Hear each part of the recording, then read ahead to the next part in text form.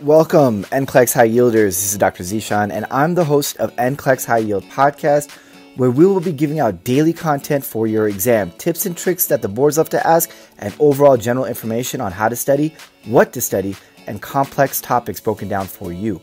Whether you're a first-time test taker or even a repeat test taker, we have helped people across the globe pass their NCLEX exams, so do not give up and get motivated.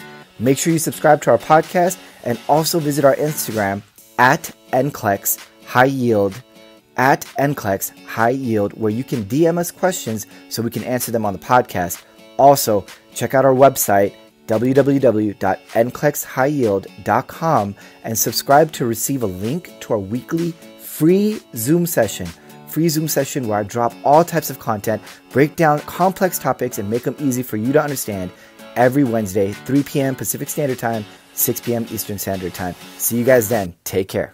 The first thing that I like to start off with when I start with cardio is high yield. Look, let me show you guys something real quick. If you don't know this, this is what you should be looking at. 219 questions on cardio alone. If you don't think cardio is high yield, you are highly mistaken. Highly mistaken. With cardio, make sure you guys are spending the time on cardio. Look at the other questions on here. The distribution is identical to your test. Why do I like starting with heart failure? Because I can show you what's normal. In order for us to understand abnormal, we must understand normal. I've got people that try to memorize all the signs and symptoms of heart failure. Guess what? That's never going to help you pass the exam. If you are memorizing and you cannot explain to me what's happening, and when I do my one-on-one sessions, when Nurse Brooke does her one-on-one sessions, I guarantee you the question that we will ask you the most is why? Why did you choose that? Why is this happening? Why is this going this route? Why are you choosing this answer? If you can't explain to us, then it's probably not going to be something that you understand completely and you're trying to memorize it.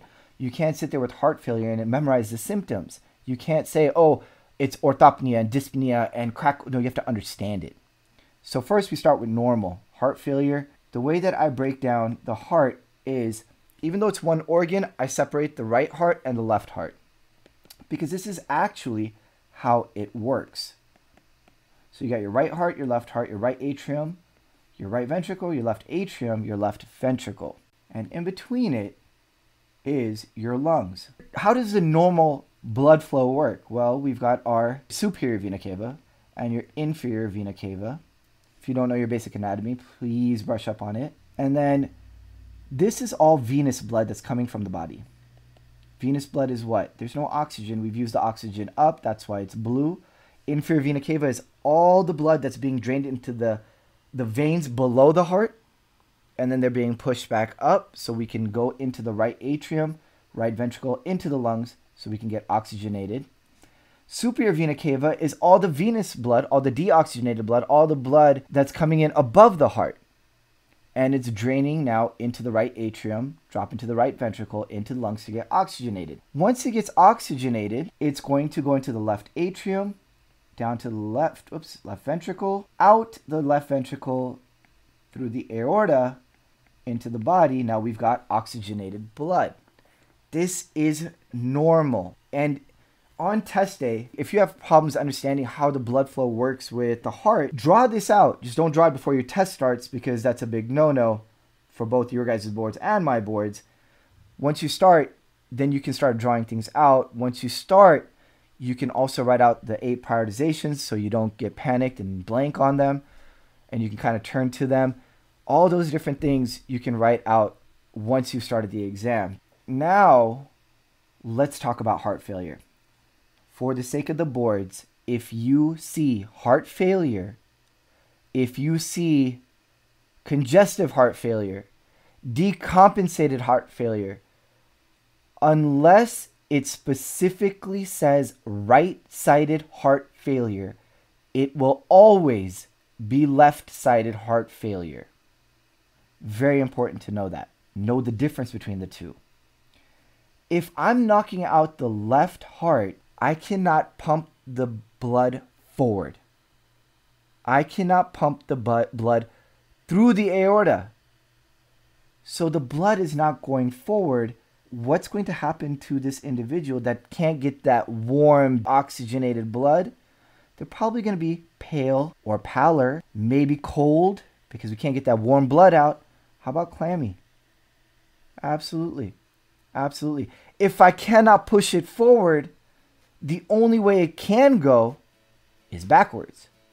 So if my left heart is not working, it's going to back up into the lungs. They're backing up into the lungs. Now, as I start filling up these lungs, what am I filling them up with? Fluid, fluid, fluid. What is that called? Pulmonary edema. This NCLEX High Yield podcast is brought to you by Immunacy. IMMUNACY. Immunacy.com. Immunacy is an immune system booster formulated by doctors and pharmacists.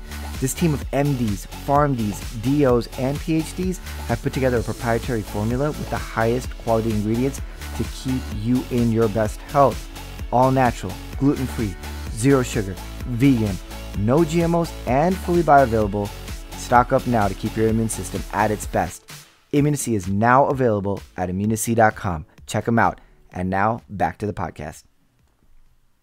What is pulmonary edema? Well, pulmonary is lungs. Edema is excess fluid.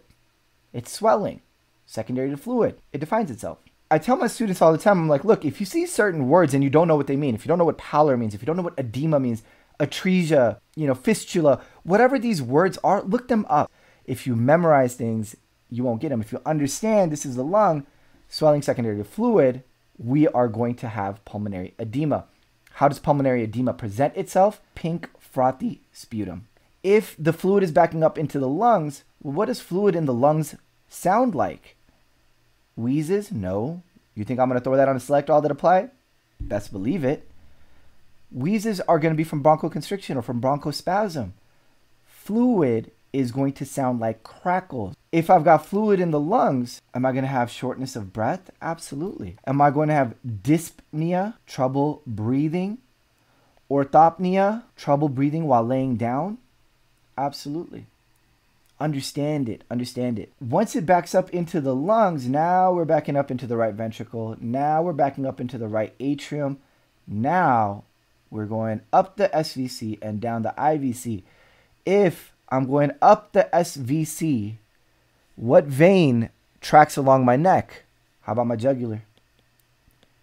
If I got my jugular vein and there's fluid backing up, do you think it's going to be distended?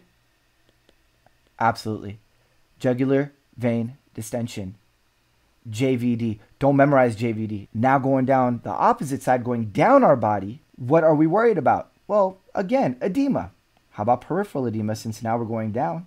Peripheral edema. How about pitting edema? Okay, saying the same thing. How about increased girth? Well, that's just saying swelling, secondary to fluid. Maybe in the abdomen, all saying the same thing. Understand that it's fluid backing up. Fluid backing up. That fluid retention is going to cause weight gain. Weight gain is secondary to this edema and fluid retention and this fluid backing up, right? So now let's talk about right-sided heart failure. Now I'm knocking out the right heart. Well, if I'm knocking out the right heart, it can't pump blood forward into the lungs to get oxygenated. It stops right here. So it's just going to back up down the IVC. So you'll get that peripheral edema. You'll get that pitting edema, that girth, that swelling. And same thing going back up the SVC, or JVD. But nothing to the lungs. The lung gets spared. So this person won't have that shortness of breath or those crackles or that dyspnea or that orthopnea or that pulmonary edema. So this is the difference between right-sided heart failure, left-sided heart failure. Again, I cannot emphasize enough.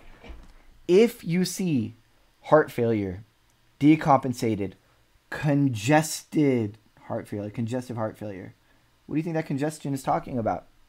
The lungs. Try to make sense of things, right? If you understand it, you're good. Now, let's talk about the treatment. Okay, so what's happening? We're not able to pump blood forward. So all this blood, all this fluid is building up, building up, building up. Now we're edematous. How are we going to get rid of this fluid? Diuretics. Good job. Diuretics. Now we're going to get into some pharm. So we're going to give them diuretics to help them get rid of this fluid, clear out those lungs. With the weight gain, with somebody that's got heart failure, we are going to make sure that we check daily weights, avoid, not monitor, avoid sodium. So that doesn't mean I can have a bag of chips once a month. It means, no, you're not allowed to have anything that has sodium in it. Chips, frozen dinners, eating out, things of that nature, you're going to avoid, not monitor. Diuretics. So what's the most common type of diuretic that we use? Loop diuretic. Loop diuretics are furosemide, but everyone knows that. Everyone knows furosemide. You better know the other ones, torsemide and bumetanide. You have to know these. And yes, everyone already is putting out my mnemonic. Oh, dang. These drugs, this is Lasix for those of you that know the brand name, but know the generics because they're not going to give you brand names on the exam. These are loop diuretics. So the mnemonic that we use is oh, dang. Orthostatic hypotension. Why? Orthostatic hypotension because we are making them hypovolemic. So a side effect is if we give too much furosemide, now we've volume depleted them, we've made them hypovolemic, or we've dehydrated them. When they stand up, they're going to get faint, dizzy, and have a syncopal episode. Orthostatic hypotension. So understanding the side effects, why? We're diuresing them, we're dehydrating them. Ototoxicity. For the sake of the boards, the reason why ototoxicity can happen is because of too fast of an infusion. If we infuse this drug too fast, it can cause ototoxicity. How is that going to present? Or how are the boards going to ask this? They're not going to just say, oh, this person's got ototoxicity. That'd be too easy. How about tinnitus? How about ringing of the ear? How about balance issues? So make sure that the infusion rate is kept down. Hypokalemia. One of the 8. We're getting rid of electrolytes to the kidney. The one that loop diuretics get rid of is potassium. One of the 8 that we're freaking out about. Cardiac dysrhythmias. This patient will go into VFib and then they will die. Potassium. All diuretics that you're going to come across, loop diuretics, thiazides, are all going to be potassium wasting because we have a specific class of diuretics called potassium sparing. We'll get into those a little bit. Magnesemia, not something that typically gets tested much. Dehydration, well, yeah, we're getting rid of all the fluid. Allergy, I've had 3 students tell me that they got asked this question. This is a sulfa drug. But it doesn't say sulfa in it. It's not like Bactrim, which is trimethoprim sulfamethoxazole, or sulfasalazine. It's a sulfa drug. So make sure prior to administration, look for these little words. Prior to administration, know that this drug is a sulfa. Ask them if they have a sulfa allergy. It works on the kidneys. It can become nephrotoxic. How do we monitor if the kidneys are being affected? Any drug that is metabolized by the kidney, you're going to check your B and creatinine. You could check urine output. I'd be okay with that, but B and creatinine is going to be our go-to. And the last one doesn't get tested. It's gout, but for the sake of completion, I give you everything. Hey guys, Dr. Zeeshan here. Thank you so much for joining us on this podcast. Hope you guys enjoyed it. If you guys could kindly subscribe, leave us some stars, whatever you think it's worth, and leave us a review. We always want to get better for you guys and want to keep putting out this free content for you guys. Hope you guys enjoyed. Have a good one. See you on the next podcast.